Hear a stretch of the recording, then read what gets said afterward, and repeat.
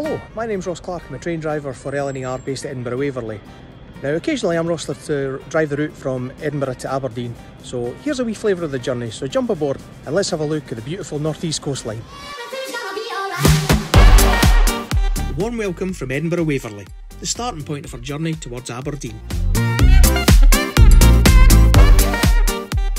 We depart Edinburgh and head through Princes Street Gardens, under the watchful eye of Edinburgh Castle up to our left hand side, and through the Haymarket tunnels to our next stop, Haymarket.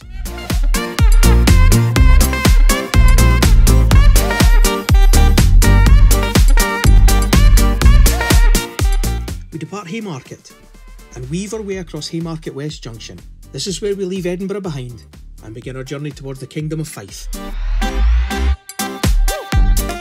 The speeds on this route vary, so it's really an enjoyable journey and an enjoyable drive.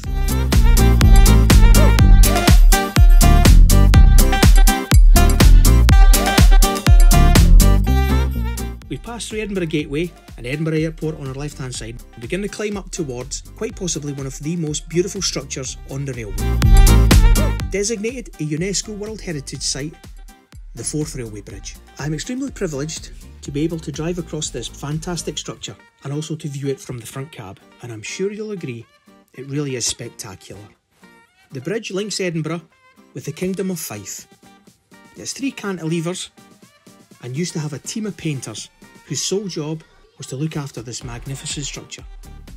No sooner would they start painting and they would get to the 3rd cantilever and they would have to start all over again.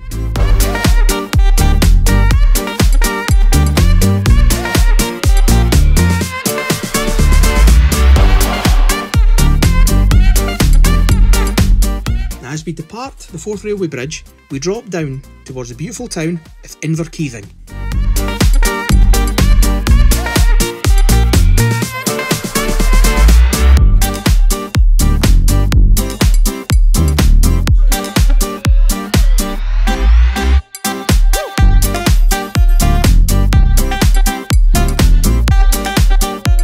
Upon departing Inverkeithing, it's a lovely gentle climb up towards Dalgety Bay.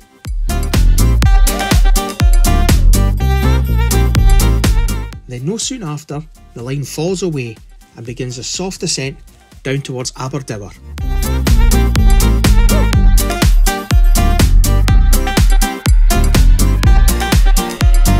A stunning little station that has been very well looked after. Now after Aberdeen, the railway hugs the coastline really closely, and this affords a fantastic view to passengers of spectacular views across the Forth and back towards Edinburgh. You truly get a scale at the size of the Forth from here. We gently wind our way through and towards Burnt Island, an industrial town to the site of a former aluminium works.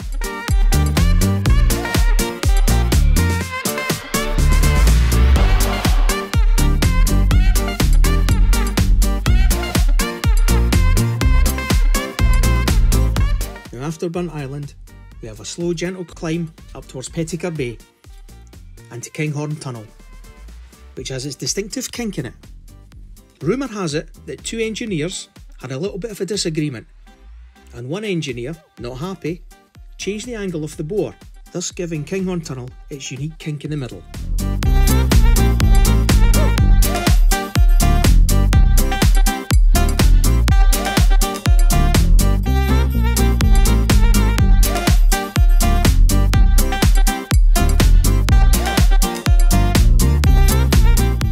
We then pass through Kinghorn Station, where the line climbs a little bit higher.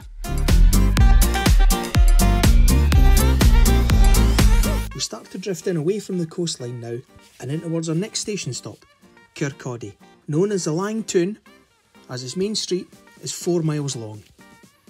From here, we steadily climb up towards Sinclairtown and Dysart, and the line drops away 80 miles an hour, down towards Thornton North and South Junction.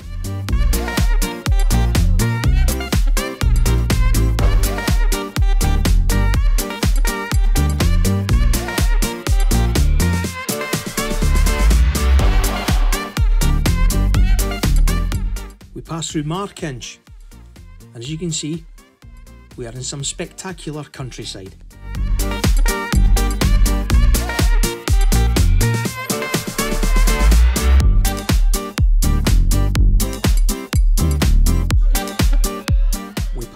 Meadiebank, then Cooper, then begin the journey towards Lookers, our next station stop. Home to the famous air show and a hot spot for many golfers. The line speed 75 through here towards Tay Bridge, down to 35, and we pass over another magnificent structure. This bridge celebrated its 134th birthday on the 20th of June this year. Opened in 1887, it's the second bridge, the replacement for the original one which collapsed in a violent storm. As you can see, the remnants of the old pillars can be seen poking their heads above the water.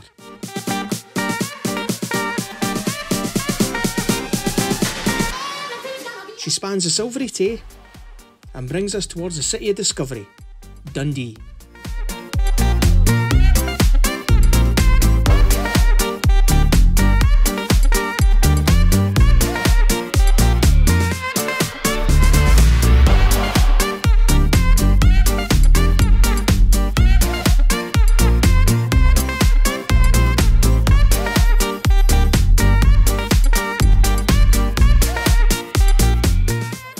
After departing Dundee, we go through Dock Street Tunnel and then climb up towards Camperdown. Again, we're back near the coastline, through Broughty Ferry and then on the long straight towards Carnoustie.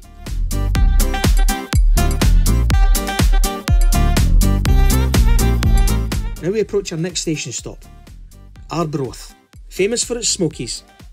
They are delicious and you should try one. We're now under the old semaphore signals. It's a mixture on this route, colour light signals and good old signal boxes. It's fascinating to see in this day and age. Now we pass the beautiful beach of Lunan Bay. Simply stunning. Occasionally you see hordes of horses charging up and down the sands and it truly is spectacular.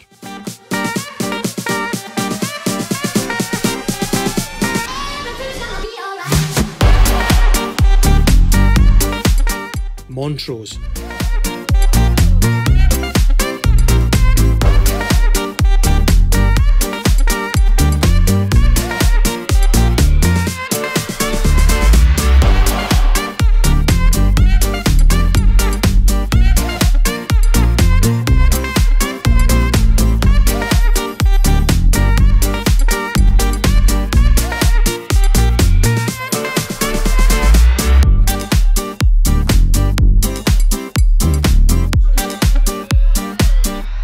After departing Montrose, we approach a site called Canaber Junction, and this is the site of the great races to the north, where companies on the east and west would race each other and see who could get to the north the quickest.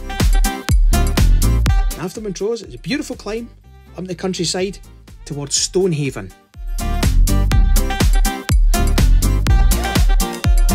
Now we're quite high up now, you can see the coastline, but we're a little bit more inward. Stonehaven signifies our final climb towards Aberdeen in the Granite City.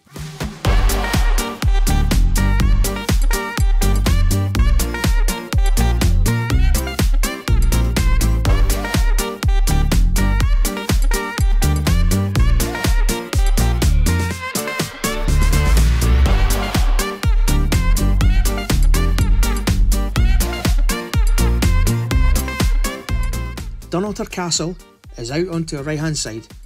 It's simply stunning, a medieval castle and well worth a visit should you ever find your way up this way. We pass through Newton Hill and now we begin the short burst down to Aberdeen towards Duthie Park and into Aberdeen itself, the Granite City in all its splendour. Our journey's end.